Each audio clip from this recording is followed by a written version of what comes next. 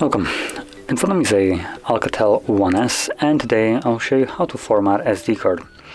And to get started, navigate into the settings, scroll down to storage,